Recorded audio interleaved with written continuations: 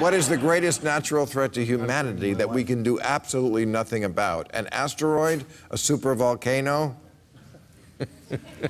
Yeah, it'd definitely be a supervolcano. Because an asteroid, we have the power and the knowledge and the engineering wisdom to deflect an asteroid. Bruce Willis, that thing? Yeah, exactly that way. No, that's the... They go up there with a that's the let's blow the sucker out of the sky approach. And in America... Works every time. In America, I've said it before, we're really good at blowing stuff up and less good at knowing where the pieces fall when we're done. So the kindler, gentler solution is, in comes the asteroid, and you deflect it from its intended path, and then it misses Earth entirely. It's still there to harm you in another day, but if you have that power, you can just keep doing that, and it'll be like a deflection machine. So are we funding that adequately? Well, no, at all, not at all. Just checking. No, the question After is... Zika, the Earth itself was deflected a little, right? When it was being formed?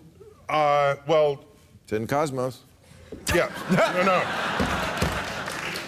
So what you saw was an asteroid that was deflected that would later become the asteroid that took out the dinosaurs. That's what you saw. You mixed up.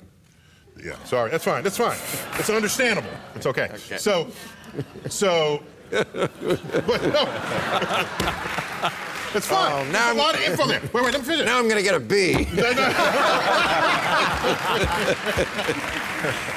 But a supervolcano is really bad. We have the knowledge and power because we have a space program to solve it, even though there's no funded program to deflect such an asteroid. But we know how intellectually.